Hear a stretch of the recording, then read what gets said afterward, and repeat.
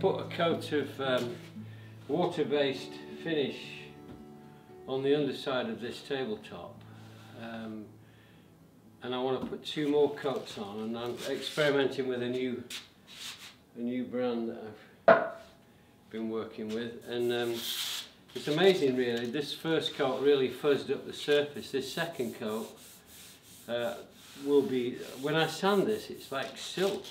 I'm surprised because this is just plywood. So I'm getting ready to put another coat on the underside, and then it'll be waterproof from the underside. I'm not sure, it doesn't say to sand between coats, which might mean that they want the toothing from the first coat to adhere to. So what I'm going to do is I'm going to experiment, and I'm going to sand just halfway, because in the past I've used water-based finish and I've sanded between coats, and I've found that the second coat didn't adhere to the first one.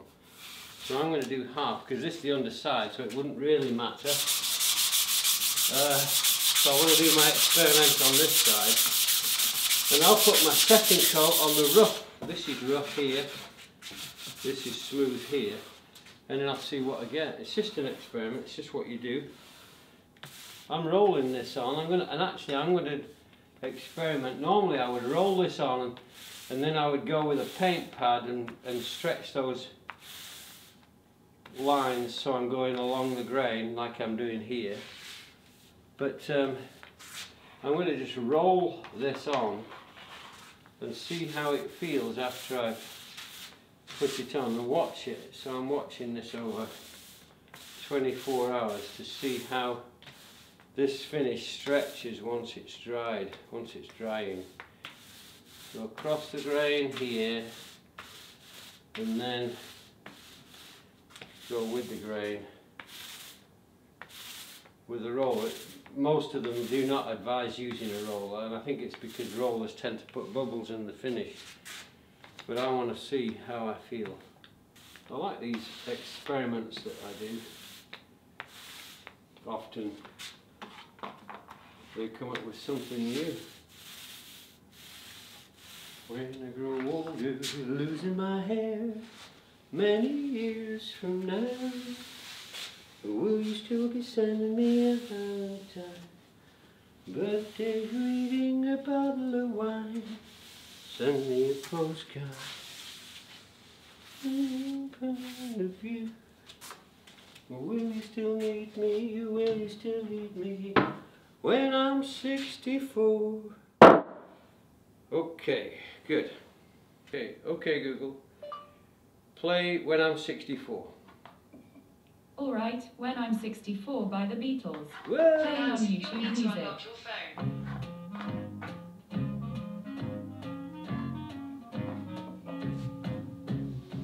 Will you still need me? Will you still need me when I'm 64?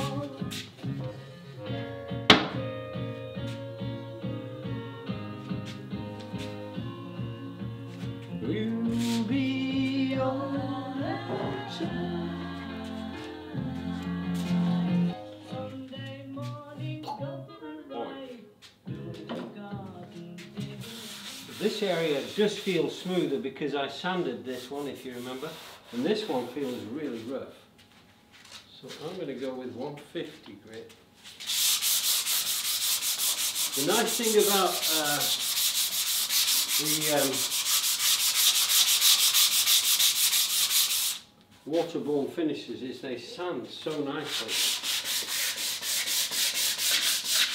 So I'm just rough coating this with a 150 grit. Now remember, I didn't sand this surface, so I left it rough from the bandsaw. I left it rough from the planing. Of course, that's not like a standard finish, so there was raised grain, in other words, seen from the planing because of the end grain element. And So now I'm sanding it, and actually, does it feel? It does feel as smooth as the area that I sanded between the first and second coat.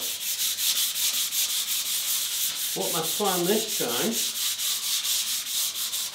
is I'm going to brush coat the first quarter, roll the second quarter, brush coat the third quarter, and roll out the last quarter.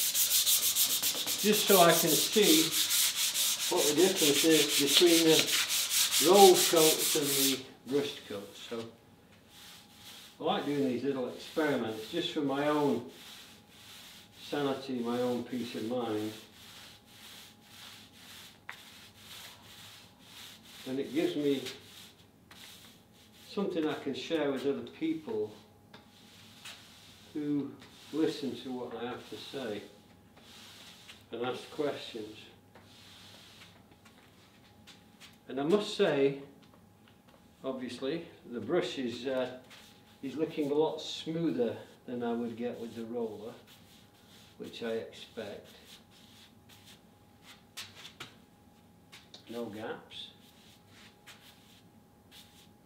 This is great experimenting on the underside of a project like this. Looks good. That's the other thing I like about this water-based finishes, or waterborne finish, whichever, is the surfaces are remarkably hard. They're less, seem like less flexible than. So I've had some amazing water-based finishes for guitars and so on, for stringed instruments. Remarkable. They look so deep. So I'm going to leave that overnight. I'm going to go clean my brush and stuff, and then I'll be good to go.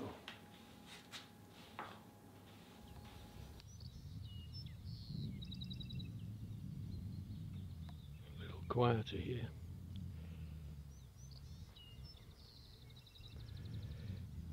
I'm glad somebody put the sign up there, because it does tell you we're in Texas. Barbed wire. Blue bonnets. The blue bonnets are past their best now, but when they're out, the whole stem, it's a lupin, lupinus, and it thrives, like the mesquite, they thrive on poor soil, and they add nitrogen, they fix nitrogen in the soil, so that's why they're often here. But cacti, lots of live oaks back there. These are live oaks in the background here, guys, mostly. There's an odd oak, mesquite somewhere around. Thank goodness this is part of my history. I'm very grateful for that. I think it's nice to have things that you can remember as part of your history. My children came here with me different times in their lives, and they are two of them are born Texans. Mighty proud of it too. So here I am in my rugged Texas. I'm lying down dead mesquite there, which I would convert into product without any doubt at all. But I just wanted to take you underneath the mesquite tree here, because when you walk under the mesquites, the light is so different. It's a very subtle softness to it. It softens everything. And of course, mesquite brings up more moisture to the surface than it consumes, and it gives off that moisture through the leaves. So this is where a good rancher, he's allowed a few mesquites to grow on the land just to cover the land. This would be very good for the cattle. Cattle can live on powdered mesquite trunk. If it's powdered up, they will eat it and consume it. But what I think mostly happens is the cattle feed on the bean pods, which are very good for them. They're very nutritious, and this is one of the loveliest places I think I could ever take you to. This is where one day maybe we'll all get together out here in Texas, talk about wood, talk about the trees, and talk about the tools and the way we can work it. Look at the way these limbs spread, short stem over there, very short, very typical of mesquite, short stem. But it's surprising what you can make from these trees. So these are the frond-like leaves. I love them, don't you? The way they just dangle. They're so gentle and so soft here. They're just so soft. I love this. I feel such peace out here, really. It's so peaceful, so restful.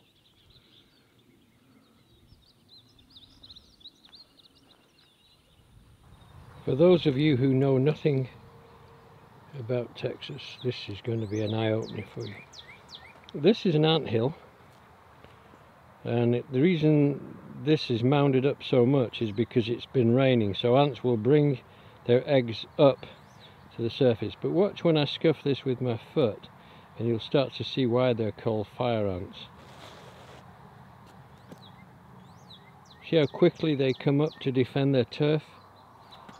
Literally. And they scurry, they will move rapidly, so you want to make sure, because these things, when they bite, they can indeed kill you, no doubt about it. These are live oaks, and that's a live oak that's dead, that dropped 20-30 years ago probably, I'm guessing. But live oaks are often places where people built the same way pecans were, because there was usually water somewhere around, so you could sink a well and you could live on the water from that well. I just pulled off the interstate, I-35, no, not 34, and I am by Baylor University, and I came in to take a peek at Coffee Grounds, which is a local coffee house right by the university, and it reminds me of when I go to Mexico or somewhere like that, where I come into a situation where most of everything would be utilization. So I had a coffee and the coffee was very good. It's relatively quiet today, but it's a good place to chill, so I can recommend it. So if you get into Waco, Texas, you'd enjoy it here, I think. No trip to Texas would be the same without a few longhorns in there. Look at that mama. Nice, huh? I did forget to tell you about these things, these prongs. These thorns are the ones the ranchers hate, because they will get in your tires. There's a turkey buzzard flying over me above there. He's waiting for me to die. Hi, I thought you might want to see my face a little bit.